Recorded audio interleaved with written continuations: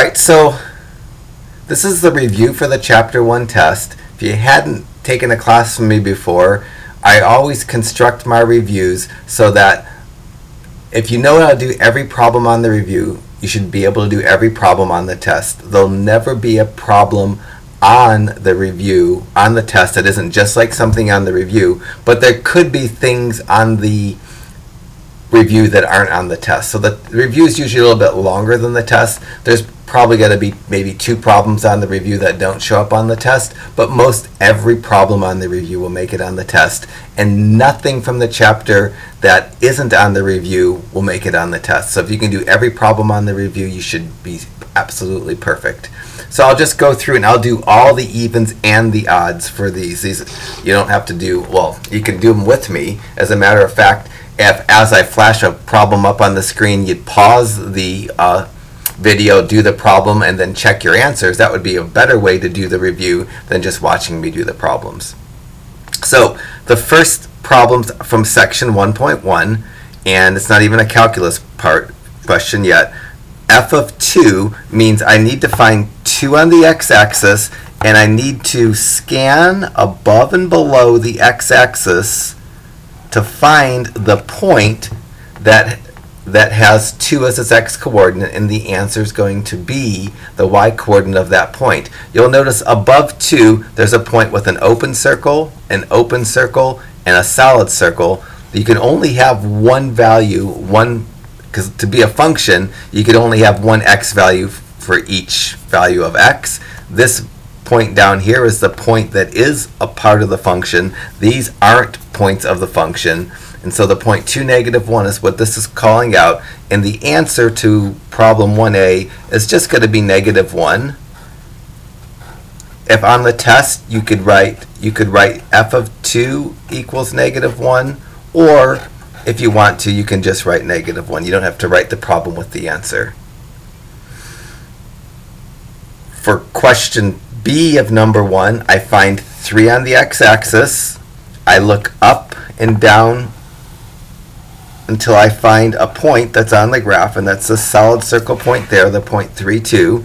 So my answer to part B is going to be f of 3 equals to 2, and I'd probably just write 2 down for my answer.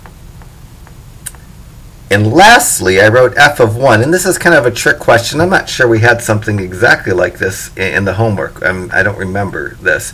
So I go to 1 on the x-axis, and that's almost not fair, but it's not terribly hard.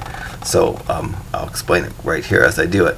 So I go up and down the line that goes through 1 on the x-axis, and I look for a point that has 1 as its x-coordinate. And I don't have multiple points like I did for 2 and 3. I only have, this is the only point that has 1 as its x-coordinate. Because it's an open circle, it's not actually a point on the graph. So there's no point on the graph that has 1 as its x-coordinate. So the answer here would be it's undefined at x equals 1. 1 is not part of the domain of this function. So when there isn't a point with a closed circle for a specific value of x, and the function just doesn't exist for that value, and it's undefined for that value of x. Alright, that's A, B, and C, but we're not done with problem 1 because it has some limits. Problems D, E, and F of number 1 want me to find a left and a right-hand limit, and then a two-sided limit, all related to x equal to -2. So first thing I'm going to do is find the left-hand limit, and that's going to be tracing along the function until I get right next to the point that has -2 for its x-coordinate. Can be an opened or a closed circle when I'm finding a limit. I'm not restricted to only closed circles. And the y-coordinate of this point is going to be the answer. So for my answer for part D of number 1, if I want to, I could write the whole problem next to the answer. I could say the limit as x approaches -2 from the left side of the function f of x equals 1, or I can just say 1. And if I was making my key for, if this was a test question, I would just write 1. I wouldn't write the whole problem with the answer. Part E wants the limit as x approaches -2 from the right side, so I start tracing to the right of -2 and make little arrows and stop just before I get to a point that has -2 as its x-coordinate. Whether it's an open circle or closed circle doesn't matter here. The y-coordinate of the point that I'm pointing to is the answer. So my answer for part E, the limit as x approaches -2 from the right side, is going to be +1 as well. And then for part F, if the left-hand limit and the right-hand limit are the same number, that's the answer to part F, that particular number. And if the left and the right-hand limits were different numbers, then we'd say that limit doesn't exist. In this case for part F, because the left-hand limit, as we approach -2 from the left side, we got 1. As we approach -2 from the right side, we got 1. The two-handed limit is 1. So my answer to part F is the limit as x approaches -2 is +1. There's a G, H, and I for number 1, so I'll just keep mowing through this problem, and then we'll be done with problem 1. All right, so G, H, and I involve approaching x equal to 3. G wants me to approach 3 from the left side, so from the left side, this is the left of 3. I'm going to trace along this part of the graph, and I'm going to stop right before I get to that point. The y-coordinate of that point is the limit as I approach 3 from the left side. So the answer to 3G is 2. H is the limit as I approach 3 from the right side. So I'm going to trace on the graph that's to the right of x equals 3. Stop right before the point that has 3 as its x-coordinate. And the y-coordinate of it is going to be the right-hand limit. So my answer to part H, the right-hand limit, is the y-coordinate of that point, which is 0. And then for part I, when I don't have a plus or a minus sign, that's the two-sided limit. Because the left-hand limit and the right-hand limit are different numbers, the two-sided limit doesn't exist. And for my answer, I'm going to write DNE for does not exist. You can write the words does not exist if you care to, but DNE is good enough shorthand. That's the end of number 1. There's only 13 problems on the review, and it's only 7 minutes into it, so that's amazingly fast for me. Question 2 wants me to find the limit as x approaches positive infinity. So what I do is somewhere's out here at the far right edge of the x-axis is positive infinity. So I'm going to trace towards positive infinity. If the graph flattens out, the y-coordinate of the dashed line that it flattens out towards is that limit as x goes to infinity. And this line, it looks to me like it has a y-coordinate of 1. So my answer for part A, the limit as I approach positive infinity, because the graph flattens out, is going to be 1. For part B, it wants the limit as I go to negative infinity. So I'm going to trace, trace, trace, trace, trace. If the graph flattens out, then it has a limit. And the y-coordinate of the dashed line that it goes to is the limit. And again, it's also positive 1. So my answer to part B, the limit as x approaches negative infinity, which is at the far right, left edge of the x-axis, is also 1. And I'll move on to number 3. 3 is the same kind of question. 3 wants me to find the limit as x goes to infinity, so I'm going to trace, trace, trace, trace, trace to the far edge of the graph. The graph keeps going like this, and it doesn't flatten out. When a graph doesn't flatten out and you're trying to find a limit as x goes to infinity, if it doesn't flatten out, we just say the limit does not exist. So for part A of number 3, the limit does not exist. It could happen that a limit to positive infinity doesn't exist, but the corresponding limit to negative infinity does exist, but that's not the case here. And for part B, to find the limit as x approaches negative infinity, I trace on the left-hand side of the graph, and eventually it's going to work its way out all the way to the far left edge of the x-axis. It doesn't stabilize, it keeps going down forever, and when the graph doesn't flatten out, we say the limit doesn't exist again. So neither the limit to positive nor negative infinity existed for this one. 4 is doing two-sided limits using algebra. And always, if I'm asked to find a limit using algebra, my first crack is just to take the value of x that I'm asked to find the limit at, and I plug it into the x's in the function. And if I get something that's defined, then that's what the limit is. For 4a, the limit as x approaches 2 of this function is just going to be 2 squared minus 3 times 2 plus 5, which is 4 minus 6 plus 5. And I think that comes out to 3. For my answer to 4a, I would probably just write the number 3. But if you felt the need, you can say the limit as x approaches 2 of x squared minus 3x plus 5 equals 3. They're both completely okay.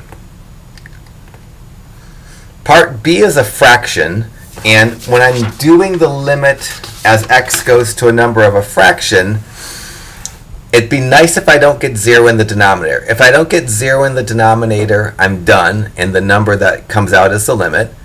If I get 0 over 0, then I probably have to do some algebra to make the limit pop out. And if I get a number over 0, the limit doesn't exist. So 3 cases are 0 over 0, then you have to do algebra, or something, a number that's not 0 over 0, then the limit doesn't exist.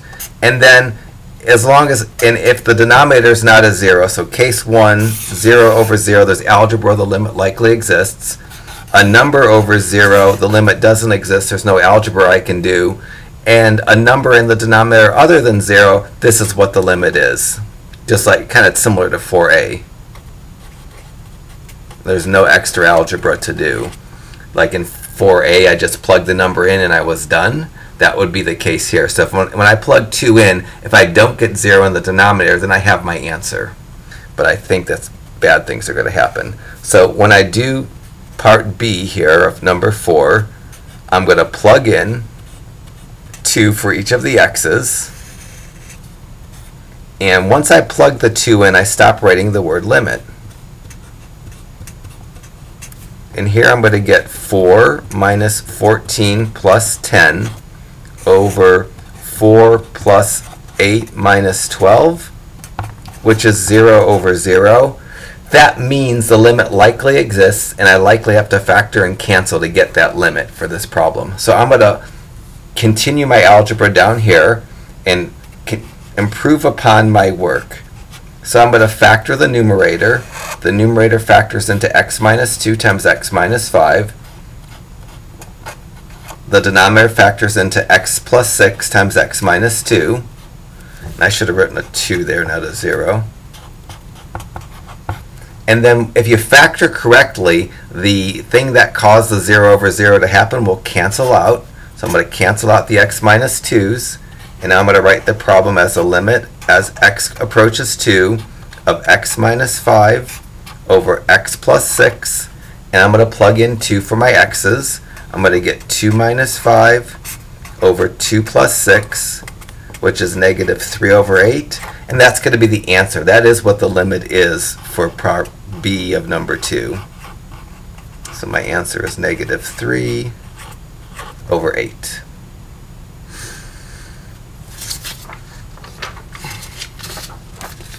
In part C, I'm going to get a 0 over 0 again, but I'll show you that that happens, because always when I'm finding a limit at a number, I should plug the number in for x, because if I don't, in a fraction problem, get 0 over 0, then I have my work done. I don't have any extra algebra to do. Unfortunately, in this problem, the numerator comes out to 0, and the denominator comes out to 0. And when you get 0 over 0, when you're trying to find a limit at a number other than infinity for a fraction, then you usually have to do more work. The work in this kind of problem is to multiply by the conjugate of the numerator. So I'm going to multiply both the numerator and the denominator by the numerator with the sign changed.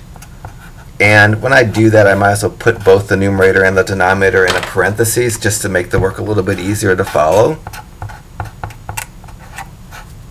And in these kinds of problems, what we did is we FOILed out the numerator, but we don't multiply out the denominator. So on my next step, I'm going to have the limit as x approaches 25, and the denominator is going to stay x minus 25 times the square root of x plus 5.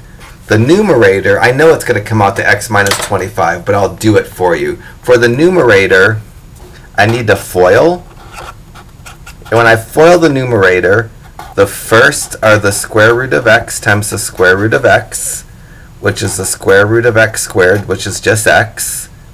If I was being slick, I wouldn't do the outers and the inners, but I won't be slick here. The outers are the square root of x times positive 5. And that's positive 5 square root of x. The inners are minus 5 times the square root of x, which is minus 5 square root of x. And the lasts are minus 5 times 5, which are minus 25. And the outers and the inners, when you multiply conjugates, cancel. And when I did the FOILing, I should have only done the first and the lasts. And the nice thing about this is the numerator comes out to have just an x minus 25, and that x minus 25 is going to cancel with the x minus 25 in the denominator. When I go to write my next line, I still need to write a fraction because I can't write a fraction without a numerator, and when I cancel out an entire numerator, I would leave a 1 behind in the numerator. And I'm not going to write the parentheses anymore in the denominator, although I could. Now I'm just going to plug 25 in for x, so I've canceled out the reason I got the 0 over 0. I'm going to get 1 over 10 for an answer, because I get 1 over the square root of 25 plus 5, which is 1 over 5 plus 5. So my answer to part C, the limit as x goes to 25 of that function, is 1/10. That's the end of number 4. Number 5 is doing limits at infinity of fractions. And what we did, I'll be consistent. So for every limit at infinity for a fraction, what we did is we went through and multiplied every term by 1 over the highest power of x that occurs anywhere. And in this problem, the highest x power of x that I see is an x squared. And so what I'm going to do is multiply each and every term by 1 over x squared. So I'm going to go 6 over x squared times 1 over x squared minus 2x times 1 over x squared plus 1 times 1 over x squared in the numerator. And then in the denominator, I'm going to go 3x squared times 1 over x squared plus 4x times 1 over x squared minus 5 times 1 over x squared. In the numerator, the x squareds cancel from the first multiplication. Fraction's gone because I've canceled the entire denominator, and I'm left with 6 times 1. So the first thing I'm going to write on my next line in the numerator is what's left over, which is the number 6. For the next multiplication, I'm going to cancel this x with one of the x's from the x squared and be left with an x to the first in the denominator. What I'm going to multiply is this 2, or this minus 2 and this 1 in the numerator, and get a minus 2 and leave an x in the denominator. Bring down the plus sign, nothing to cancel, and do this multiplication of 1 times 1 next, and the last term in the numerator is going to be 1 over x squared.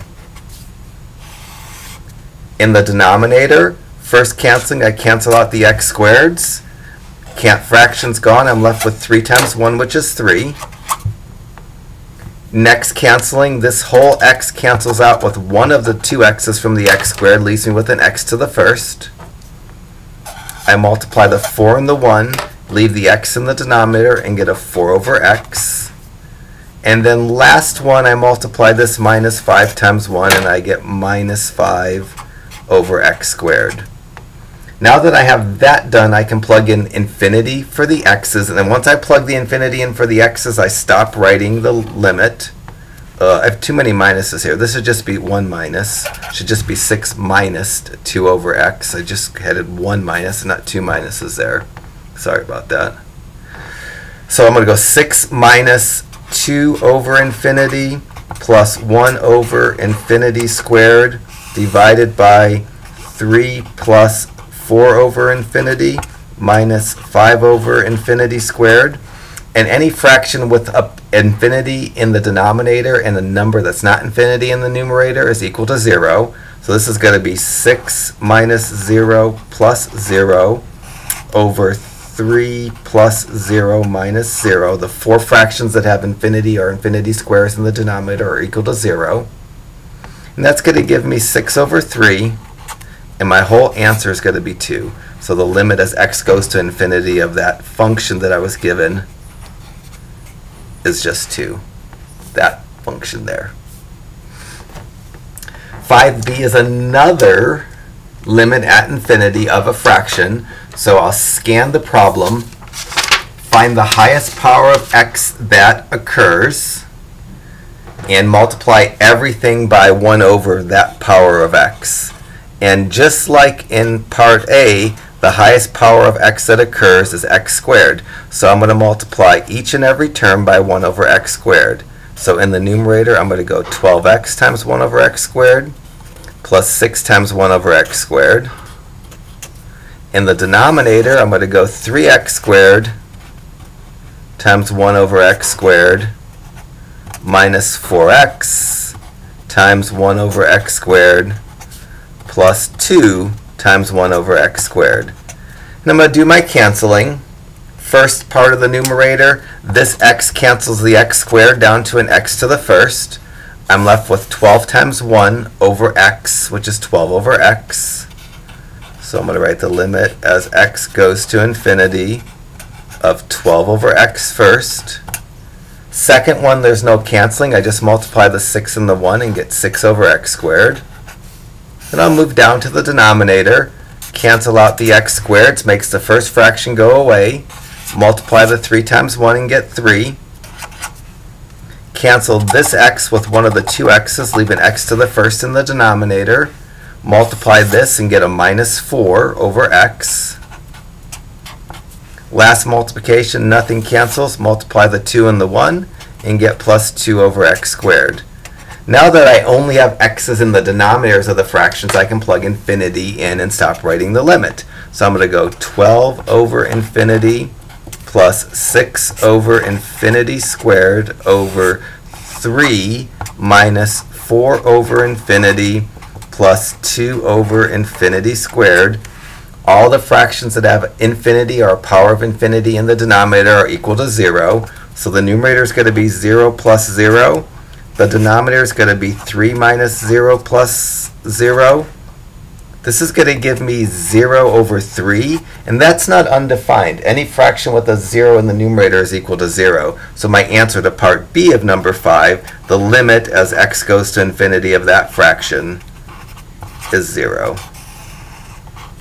Notice that I'm not doing the graphing that I did as I did the homework, because I can get the answer without pulling my calculator out. But if you remember the checks that we did as we went through the section, you're more than welcome to use those to confirm your answers. It just makes the videos longer than I want them to be. And so I'm just trying to get through this exactly how I'd expect you to do it on the test. But all the calculator checking that we did is still a great idea. 6 wants me to look at the graphs and find where there are points of discontinuity.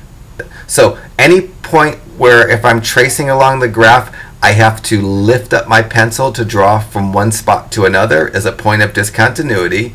And in 6a, the first point of discontinuity is at x equal 10. So the values of x where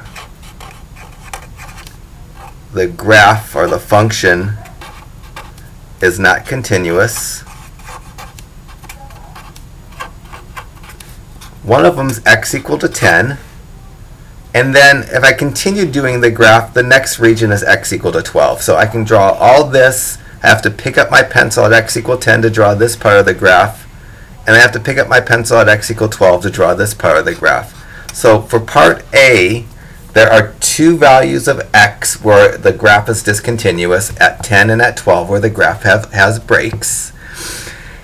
Now I have to say why the function isn't continuous there. So part 1 says the function isn't defined. Well, at 10, there's a solid circle, so the function is defined there. So that's not the value. That's not the answer for number 1 for part A. Number 2 for part A says the limit doesn't exist, and that's the thing here. At 10, the left-hand limit is the y-coordinate of that point, and the right-hand limit is the y-coordinate of that point. The limit doesn't exist when the left and the right-hand limits are different.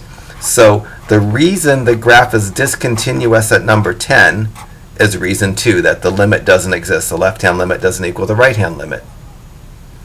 At 12, the limit doesn't exist, so it's very true because the left-hand limit and the right-hand limit don't exist. So reason 2 is a reason it's discontinuous there. It's also number 1 because the function isn't defined at the point of discontinuity. If I look through 12, there aren't any closed circles, so it's also reason 1. On the test, it says give me every reason. Quite honestly, if you just give me one reason, I'm going to be happy with that. For part B, I can draw this part of the graph, fine. Then I have to lift up my pencil to draw this part of the graph. I only have to lift up my pencil once to draw the graph, and that place where I had to lift up my pencil is right here at x equal negative 2. So the value of x where the graph is not continuous, should be not there,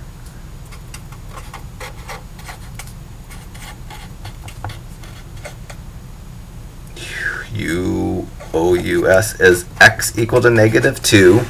And if I look above and below the graph at x equal negative 2, the function isn't defined there, so it is definitely a reason 1. And the limit doesn't exist because the left-hand limit is it doesn't exist actually, it's infinity. The right-hand limit doesn't exist. They don't equal each other because the graph doesn't meet up there. It's also reason 2. If this is all you showed for your answer on the test, the point of discontinuity, reason that it didn't exist, would be fine. Similarly, if this was your answer for 6A on a test question that had the wording of 6A, that would be completely fine. I guess I could use Roman numerals because I have kind of Roman numerals up there. All right, so 7 gives me a fraction, part A, and asks me where the function is discontinuous. And every fraction is going to be discontinuous at any value of x that makes the denominator 0. And we can buy off on the reason 2 because reason 1, should I say, any value of x that makes a fraction's denominator equal to 0 is the function doesn't exist there. So that gives me a freebie to get my answer. So when I'm doing 7a, to find the points of discontinuity, I can just take the denominator, set it equal to 0,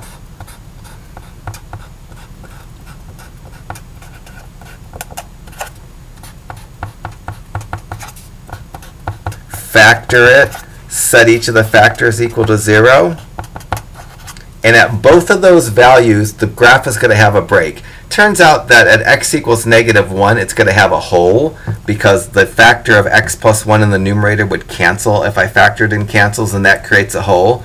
And at negative 3 I'm going to get an asymptote. But both of these, if I plug negative 1 into the original function, I get a 0 in the denominator, which is undefined. If I plug negative 3 into the original function, I get a 0 in the denominator, which is undefined. So if I was writing my answer for a test, I would just say x equal negative 1, comma, reason 1, and x equal negative 3, reason 1. Because that's good enough, because the function isn't defined at that point of discontinuity, and I'm done with everything I need to do. If I was graphing this like I said, at x equal -1, the graph would have a hole. And at x equal -3, the graph would have an asymptote. It would probably go something like this. I'm not exactly sure how it looks, but it would do something funky like that. And actually, it's probably not the best graph. It probably would go something like that. But the graph, how the graph looks isn't important. If you're asked to find any points of discontinuity for a fraction, the trick is to take the denominator, set it equal to 0. Any value of x where the denominator equals to 0 is a value of x where the graph has a break. So it's discontinuous there because it's not defined there.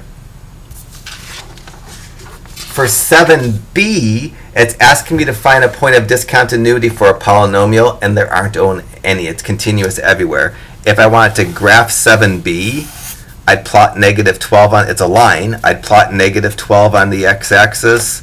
The slope is 3, which is 3 over 1. I'd go up 1, 2, 3 over 1, and I'd draw a line. I can draw that entire graph in one fluid motion without having to break it into 2 or 3 or more pieces. So because this is not a fraction and it's a polynomial, there's no points of discontinuity. So I could, for my answer, I can say there's no values of x that I need to write. Or if you want to, you can say it's continuous everywhere because there's no points of discontinuity. Or you can say there's no points of discontinuity. Just as long as you, something like this would be fine. Anything else I did in the videos previously would also be fine, but this seems good enough.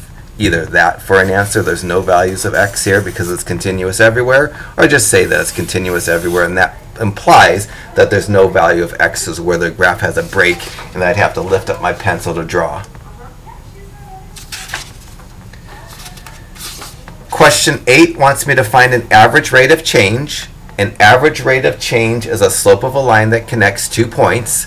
And in number 8, it gave me 2 x coordinates, but no y coordinates. So what I'm going to do is take each x and plug it into the original function to get a y. So I'm going to go f of 1 equals 1 squared minus 2 times 1, which is 1 minus 2, which is -1. F of 4 is going to be 4 squared minus 2 times 4, which is 16 minus 8, which is 8. So the beginning part, to find the average rate of change, the average rate of change is y2, 8, minus y1, -1, over x2, 4, minus x1, 1. This is going to be 9, because that's a double negative. It gives me 8 plus 1 over 3, which is 3. So that's the first part of this, find the average rate of change. And now I'm going to use my calculator to do the graphing part. I'm going to label these 2 points, and I'm going to label the vertex. So let me try to sketch a graph. I'm going to borrow my calculator and do a zoom standard. So I'm going to go y equals x squared minus 2x, and then zoom standard. And I'm going to find that vertex. It's a minimum point. It looks like it's the point 1, -1. Oh, that's what it is too. But let me do that for sure. I'll go second, calc, minimum, trace to the left of the vertex, hit enter, trace to the right of the vertex, hit enter, and then get as close as I can to the vertex and hit enter. So I'm going to round that to 1, -1. So I'm only going to graph 2 points because the vertex is a point that I already had. And my graphs aren't going to be stellar, but they're going to be good enough. So I'm going to more or less copy from my calculator. First point I need to plot is the point 1, -1. Second point I need to plot is 4, 8. So it's 1, 2, 3, 4, and then 1, 2, 3, 4, 5, 6, 7, 8. So here's the point 4, 8. I'm going to draw a parabola that goes through the point 1, -1 and 4, 8. That more or less looks like this picture. It looks close enough to that picture to me. And then the average rate of change is the slope of the line that connects these 2 points. So the slope of this line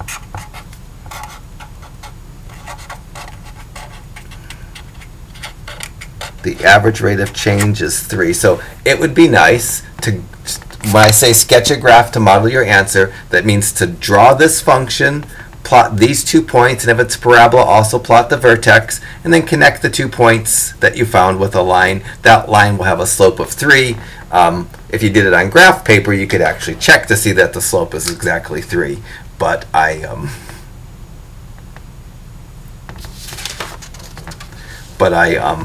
just free-handed this, so it's not particularly accurate. All right, so number 9. Number 9, each problem has 2 instructions. First, find the derivative using the definition of the derivative, and then find f prime of 3. So for the first 9a, I want to find the derivative. So these are poorly numbered. I should say this should be 1. Use the definition of the derivative to find f prime of x, and 2, find f prime of 3. Otherwise, I have 9aa, which seems kind of silly. So for part 1 of this, to find the derivative, I need 2 points. The first point has an x-coordinate of x, a y-coordinate, that's the function itself, x squared minus 3x plus 1. Second point has an x-coordinate of x plus h, and the y-coordinate I need to find. To find that y-coordinate, I'll go x plus h squared minus 3 times x plus h plus 1. I have this memorized already because I did it so many times. X plus h squared is x squared plus 2xh plus h squared. And then I'm going to have a minus 3x minus 3h and plus 1. That's going to be the y-coordinate of my second point. So I'm going to get x squared plus 2xh plus h squared minus 3x minus 3h plus 1. So f prime of x, which is the derivative, is going to equal the limit as h goes to 0. In the numerator, y2 minus y1. y2 is x squared plus 2xh plus h squared minus 3x minus 3h plus 1. And then I'm supposed to write in a parentheses, minus parentheses x squared minus 3x plus 1.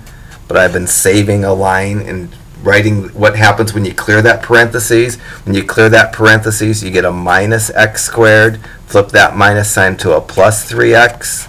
Flip that plus sign to a minus 1. So that's y2 minus y1 in the numerator. The denominator, I have x2, x plus h, minus x1. Done with the hard part. Now I'm going to go f prime of x equals the limit as h goes to 0. And now I'm going to cancel this x squared and that minus x squared cancel. This minus 3x and that plus 3x cancel. This plus 1 and that minus 1 cancel. And in the denominator, the x's cancel. So what I'm left with in the numerator is 2xh plus h squared minus 3h. And in the denominator, I just have an h. Now I pull out a common factor of an h so I can cancel it. I'm going to get h times 2x plus h minus 3 over h. Cancel out the h's, so I get f prime of x equals the limit as h goes to 0 of 2x plus h minus 3. Now I can plug 0 in for x. I get 2x plus, for h, plus 0 minus 3. So you get 2x minus 3. So the answer to part 1 of this, part 1 wants me to find the derivative using the definition of the derivative. It's going to be f prime of x equals 2x minus 3. Part 2 just says find f prime of 3. So for part 2, f prime of 3 equals 2 times 3 minus 3, which is 6 minus 3, which is just 3. So for my answers for part 1, f prime of x equals 2x minus 3. And for part 2, f prime of 3 equals to 3. All right, that's the easier version of number 9 because number 10's the fraction. Or 9b's the fraction, should I say. So for 9b, find the derivative. I need 2 points. That's the messier version. So for part 1 of 9b, to find the derivative, I need 2 points. The first point is going to be x comma 7 over x. The second point is going to be x plus h, and then 7 over x plus h. And then f prime of x equals the limit as h goes to 0 of y2, which is 7 over x plus h, minus y1, which is 7 over x, divided by x2, which is x plus h, minus x1, which is x. And that's the mess. So in the numerator, I need to get a common denominator. The second fraction, I need to multiply by x plus h over x plus h. The first fraction, I need to multiply by x over x. And when I do that, I hold off on dealing with that minus sign. So I get the limit as h goes to 0. And in the numerator, this fraction is going to have a numerator of 7x. And it has both an x plus h and an x in the denominator. I'm going to write x times x plus h. Second fraction, I'm going to leave this minus that you can barely see anymore, that's between them, and multiply out the numerator. 7 times x is 7x, 7 times h is plus 7h, and then in the denominator I have that same x times x plus h, and then in the denominator the x's cancel and you have an h. Next line, I'm going to write the numerator better by making it down to one fraction. So I'm going to write both numerators together, and I'm going to get 7x minus 7x minus 7h by distributing the sign through, divided by x times x plus h over h. Almost done. Now I'm going to get f prime of x equals the limit as h goes to 0, and I get negative 7h over x times x plus h. Instead of writing this divided by h as a fraction, I'm writing it divided by h with a division sign. That allows me to flip that h and make it a multiplication. So I can say f prime of x equals the limit as h goes to 0 of negative 7h over x times x plus h times 1 over h, which is going to make the h's cancel, and that's going to give me f prime of x equals the limit as h goes to 0 of negative 7 times 1, which is negative 7, over x times x plus h. Now I can plug the 0 in, and when I plug the 0 in, I don't write the limit anymore. I get negative 7 over x times x plus 0, which is negative 7 over x times x, which is negative 7 over x squared. That's the answer to part 1 of 9b. The derivative of 7 over x is negative 7 over x squared. So in for my answer, part 1,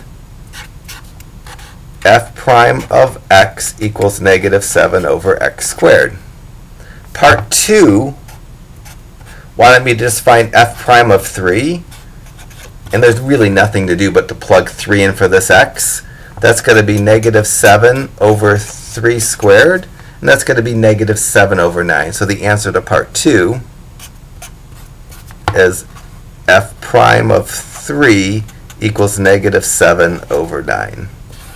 And for both of these, if you just wrote the right-hand side and you didn't write the problem next to the answer, that's going to be okay. We have 4 problems left, I guess, and the video's getting ready to hiccup again. So I'm going to stop the video and put the rest of this in a part 2. So this will be, we're almost done. We're probably 2/3 of the way done, and I'll put the rest on a part 2.